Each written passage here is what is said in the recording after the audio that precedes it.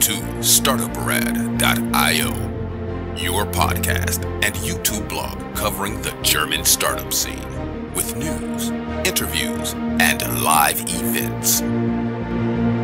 Welcome everybody, this is Joe from Startuprad.io, your startup podcast and YouTube blog from Germany. Welcome to another interview in our media partnership with Frankfurt Forward. This time we do have the pleasure to have the startup of the month, August, here with us, and I do have Tom, who's the CEO and co-founder of Wingcopter. Welcome. Hey, thanks for having me here. Completely my pleasure. We may tell the audience, if you like this video, hit the like and subscribe button as well as the bell. And if you like those interviews, you can support us on Patreon. That said, this is the second attempt of an interview between you and us because you're a Rhine-Main based startup. And at the time I was really starting out with a video, I was still using one camcorder, and that thing actually completely burned through our first interview. So this is actually the second interview, and it's completely my pleasure to welcome you. We are talking. I remember pretty well. I actually felt really sorry, but we were super busy at that time and we couldn't repeat. Now we have the second chance, so let's go. I believe in second chances. That said, we are talking drones today because you guys are a drone startup. But I've been stalking you a little bit on your LinkedIn profile, and actually there is not a lot to tell. So can you tell us a little bit about you, about the person, what you did before, and how you ended up with drones? I mean, drone startups are not very popular, but there are some around, but it's not the intention when you grow up. You want to be a firefighter or something like this, but not a drone entrepreneur. What did drive you into this direction?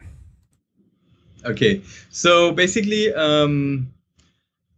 multiple questions. So, okay, when I grew up, I was actually hoping to become, like, really, when I was small in kindergarten, I wanted to become a pyrotechnician. So I had this kind of crazy thought to really make big fireworks, probably, and hopefully we do this in the right way with our startup, like hopefully in a good sense. Not burning it up, but really making something huge. So yeah, it changed a lot. I mean, by now I ended up, we are manufacturing and also providing services on drones, or basically drone operations. And yeah, we manufacture really high-end technology. So this is totally different from what I dreamed up in my kindergarten times. However, I'm still, I'm excited. It's big fun, and I think we are really successful in what we are doing. So yeah, maybe you have to repeat your question. Yeah, don't worry. Everything's fine. You studied, I assume, engineering at TU Darmstadt? No. This is my co-founder. So I'm really not an engineer. That's why it's also, like, for me, that's why it's a little crazy also that I ended up in this position, running now a company with really capable engineers without being an engineer myself. So, I mean, I basically started with looking back what I did in the past. I started with things like product design, communication design. I went into filmmaking. I learned how to direct films, camera, all these creative things. That was like half of my life. It was like full of creative stuff I did. Then I started at some point working with drones. And this is when I met a really good engineer called Jonathan Hesselbart, who is now my co-founder, one of my two co-founders. So he actually, he basically is the brain behind the technology. So he really invented the Wingcopter. And at the time we met, I actually had the dream to build something which is not there, which I couldn't, use or buy for my. I had a drone startup. I have to say this. So I studied film, but at some point it turned out into film, like aerial filming. So I used drones to do some films, and I was really frustrated with the technology. You couldn't buy really capable drones with long flight time and all this. So it came out of frustration that I really wanted to create a new drone. Also, I had the wish to maybe even sit inside the drone at some point, because I always had these kind of visions of, can I not sit inside a drone? Would that be possible? That was the time there were no drone taxis really. Like by now you find a lot in production, or not in production, but different startups who work on this idea. Back in the days, it wasn't really there. So we basically, when I met Jonathan, we spoke about the manned drones. However, he showed me the prototypes he already had created, and it was super impressive. So he had this vertical takeoff drone, which can tilt the rotors and fly on a very long range, super efficient. And this was just what I was dreaming about, like a drone which is capable of taking off everywhere, but really delivering like good flight time and carrying payloads from over long ranges. And seeing this drone really made me happy, and I kind of told him that I would love to start a company with him to take this kind of prototype he had into shifting it into becoming a real product, and then starting selling it and scaling it step by step. And we actually did this. So basically, when we talk about Wingcopter, there is a reason for the word wing in the word. So it's similar to vertical takeoff planes. Is that about right? So for Wingcopter, looking at the name, it's a combination of two things. So for sure, it's a wing, and so wing system. It comes from the fixed wings. So and then there's multicopters, which most of you know, I guess. It's the drone with 4 rotors or 8 rotors, vertical takeoff, always hovering. They use a lot of energy. So the combination of both makes really much sense. It's actually you combine like this kind of capability to hover everywhere, to take off on the smallest spaces. However, then once, and this is what Jonathan's great idea was, to really have the same propulsion system for both modes. So you can tilt the rotors, and it becomes like a fixed wing system within seconds. So by tilting the rotors and also attaching wings to the system, you really have a drone which can then like fly like these kind of normal aircrafts with 1 or 2 propellers. And for everybody who's watching this right now, we'll be playing a little bit of footage from your YouTube channel for the drones. For everybody who's listening just to the audio podcast, Google something like a V22 Osprey. You're producing more or less a much smaller version of it, right? Exactly. Jonathan's idea, like he started 2009, 2010. So really early, and a few years before we met. So Jonathan actually wanted to, with a friend, he wanted to build an Osprey, which is this big military aircraft with tilting rotors as well, but only 2, which is pretty hard to steer, and also it cost so much in development, like billions. So basically, He wanted to build this, and then realized, why not using 4 rotors like a multicopter? Why not using drone technology, which is just upcoming, and combining it with the idea of this kind of tilt rotor mechanism? So that's what he prototyped, a very easy way, like styrofoam prototype. So this is basically how everything started in 2010. And then over the next years, he built different prototypes, like 16 prototypes. He kept advancing his concept into a real capable drone, which at that time there was no model like this on the market. So this is basically the background, how Jonathan, because of an Osprey model he wanted to improve, he basically ended up to design something totally new, and he was able to patent it. So this kind of tilt rotor technology is patented, which is a good foundation for our startup. I see. Very interesting story. Am I assuming rightly that this tilt rotor drone is actually better like in reaching longer distances than the multi rotor drone you just described before?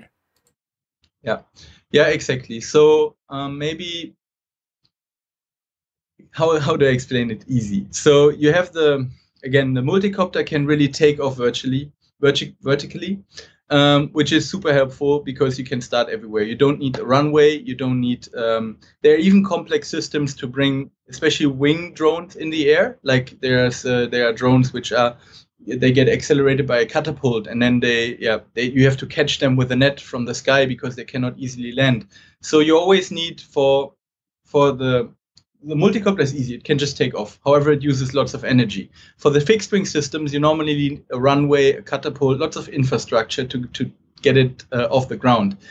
By combining these benefits like a vertical takeoff or the hovering capability, however, very efficient and energy-saving forward flight by transitioning the drone smoothly into a fixed wing system after the vertical takeoff. This is the perfect combination to enable range, but also to enable really robust flight characteristics. So the Wingcopter, this kind of how can I say, tilt rotor technology is really able to even fly in harsh wind conditions. So we can fly up to 90-kilometer wind speed.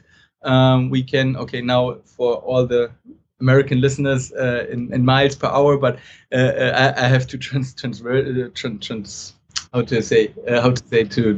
shift that. But anyway, it's very strong in winds.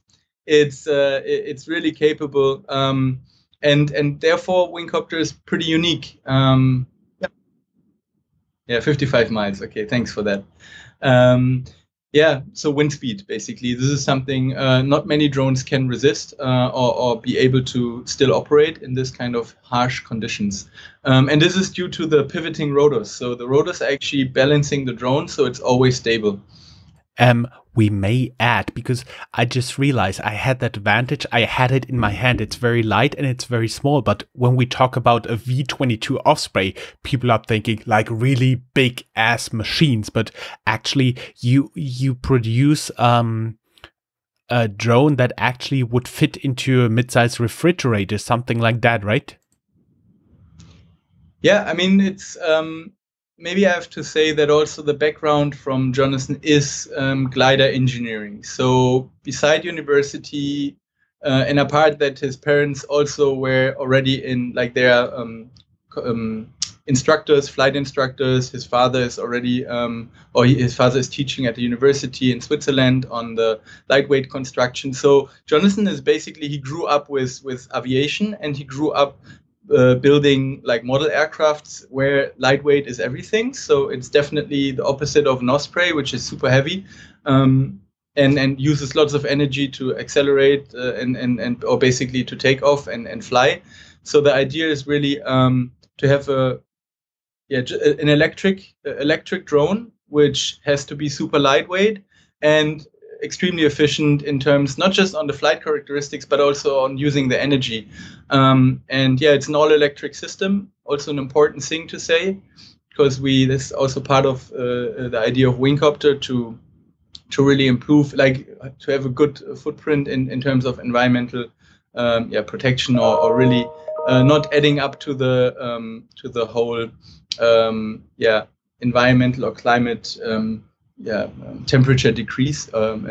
Sorry, how can I say that? Not to have any bad things coming out of the drone. Like with helicopters, they use so much fuel.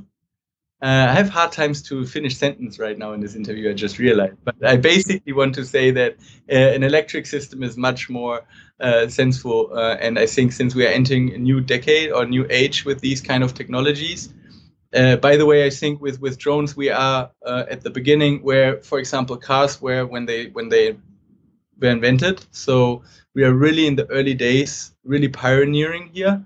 And I think in the next couple of 10, 20, 30, 40, 50 years, you will see crazy improvements in the drone space and crazy new innovations, and also totally new markets, which we didn't even think about yet.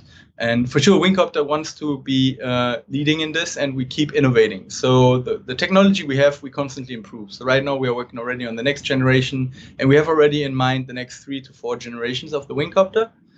We just go step by step because the one we have right now is already pretty perfect for many applications. So we can already sell. We bootstrapped our startup by selling. So we are really already successful in just building and selling the drones we have. However, we know what's needed next.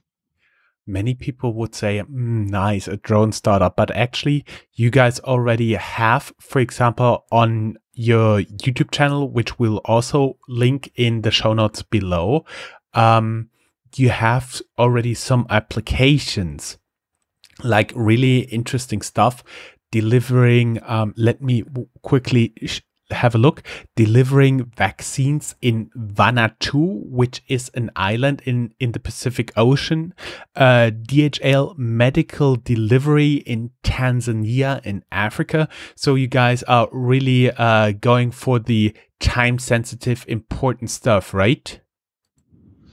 Yep. I mean, this is also going back to the vision of Wingcopter. So we want to create sustainable and efficient drone solutions which really improve and save lives. So this is something we really look at while we develop technology. So our technology should be used for good. And so therefore we also decided not to go for military drones. So we are not working in that space. We are not providing our technology to military applications, which we received lots of requests at the beginning, until we stated on our website that we don't follow up to these opportunities, because money-wise it's interesting market, but for us it's nothing we want to see our wingcopters flying for. So our wingcopters should really like benefit society and actually mankind. So we think by delivering, for example, vaccines, as you mentioned, our project with UNICEF, we have been on this Pacific island. Actually, it's an island state. It's 80 islands. And also, sorry, I have to correct you, and please correct me as well. I already start making mistakes here by trying to make a good English interview while being a German native speaker. So I'm struggling also a little bit. It's called Vanuatu, which is tricky, but Vanuatu actually it's a great place because you have such a, like, it looks like a paradise basically, full of jungle and palm trees and beaches, and so really nice, really friendly people. Also some kind of still tribe structure. So you might know, you might have seen these pictures of people jumping with the natural rope from some towers, and this is basically happening in Vanuatu. So a wonderful island, wonderful people. However, because of there are no roads and no infrastructure really, they really struggle to deliver things quickly. So looking at vaccine delivery for children, UNICEF is working in Vanuatu, and they deliver, together with the Ministry of Health, they deliver vaccines to villages which are really hard to reach.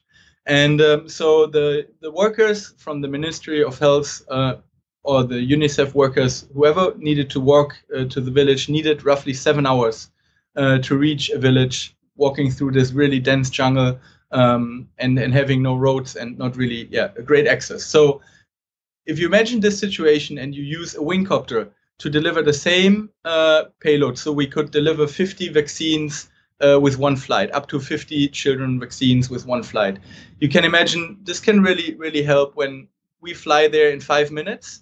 We actually invented not just the tilt rotor technology, but we keep, as I said, we keep innovating. So we also designed a winch mechanism which lowers the package accurately at the final destination. So we fly out there to the village, all from one base station. So actually we deliver to 19 villages from one station with our drone technology. So the drone takes off vertically, it tilts the rotors, transition within seconds. It flies out to the village 20, 30, 40, 50 kilometers. However, the range was, actually we had some specific radius of operation, and within this radius we could reach all the different villages on demand. So whenever a nurse called us, we did the takeoff, we put the vaccines into the drone took off, it was flying out there, and then it was hovering above the village. And by doing so, you could really drop the package without even, for example, kill children. When they see a drone, they get excited, they run to the drone, they want to see it flying. So it would be a little bit critical to land beyond visual line of sight. So without seeing the drone far away, 20, 30 kilometer away, landing in a village, it can, technically it's possible. And we did the same things in Tanzania with DHL, for example. However, the request was bidirectional delivery for vaccines. It's really just one way. So therefore we could hover without hurting anyone, just staying in the air, dropping the package by a rope, turning around and flying all the way back. So we were able to really send the drone in all directions on demand. Whenever there was a nurse running into a stock out, she could just call us, and we did this for 6 months and really improved the supply chain and proved that drones make total sense to reduce waiting time for patient and to avoid stockouts. My sincere apologies to all the people of Vanuatu. Really sorry about that. I confused the islands there. That said, we are talking about like applications in the Pacific Ocean, in Africa. Are you also currently working on applications here in Germany, for example? Yeah, so we actually have just achieved a really great step looking at flying drones in Germany. So you have to imagine worldwide there is still a lot of like regulatory, which is good. We actually welcome if the drone space will be more regulated. Why? Because our drones are industrial drones, so we are not building the toys for just everyone to have fun. So we really build drones to achieve like to accelerate complex work tasks or to improve, data gathering or package delivery, logistics or whatever. So we basically have this industrial drone, which if once there are lots of rules, we can, and already we design it towards these rules which are upcoming. However, since they are still implemented and not in every country in the world it's allowed to fly. Also, same for Germany. You have like within the visual field, it's okay to fly a drone up to a certain weight and a certain size. However, with our drones, they are they are still pretty lightweight, but roughly 13, 14 lbs on payload, and then even more the drone itself. So it's quite some piece of drone, and you cannot just easy fly it. And also in Germany, what's not allowed, for example, is to really fly over 20, 30, 40 miles. So what we actually, or kilometers. So what we actually do is we went through a risk analysis. We figured out a right client, which was at this last project, it was Merck, a big pharma company in Germany.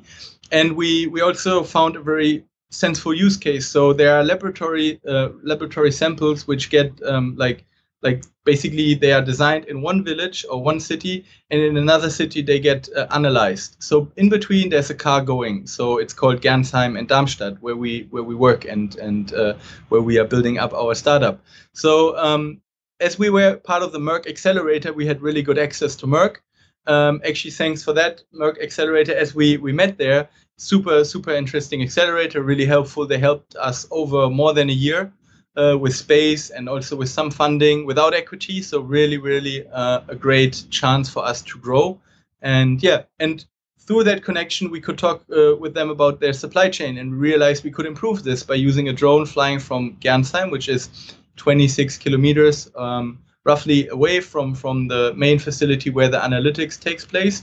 So we actually enabled, and this was quite revolutionary. Why? Because we enabled a drone flight beyond visual line of sight, which was crossing highways, power lines, rivers, like all these critical infrastructures you are normally not allowed these days to fly over.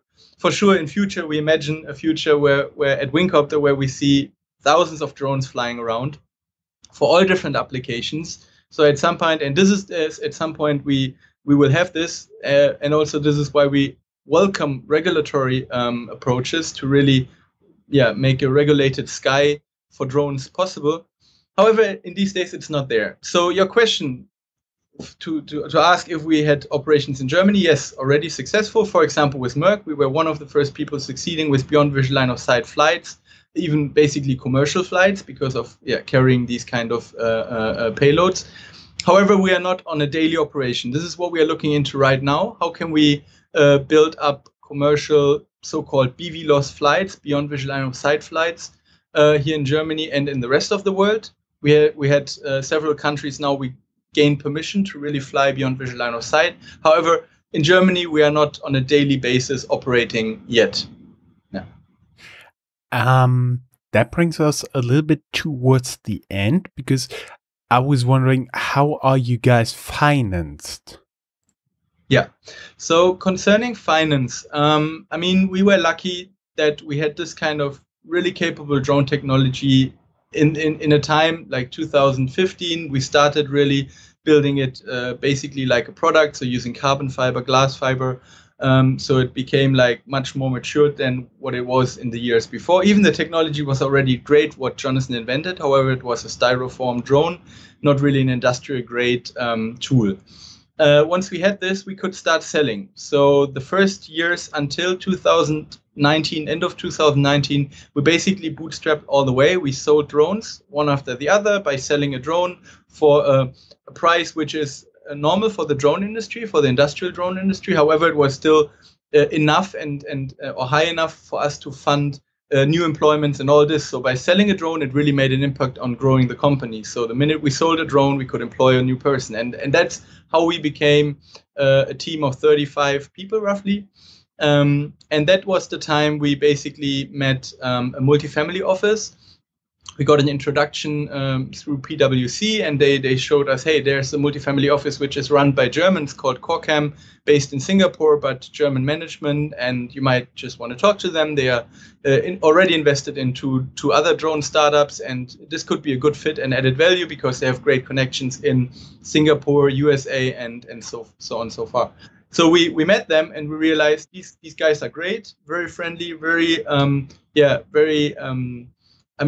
supportive. And so we realized maybe now it's the time, because before that, since we were able to sell, since we generated revenue on our own, we didn't really have the need or even not the wish to really let investors join too early, because normally when you let them join too early, the money they bring in is not that big, and also the percentage they will get for that not so big money will be a lot. So it's not worth it most of the time to take in too early investors if you can self-finance your startup.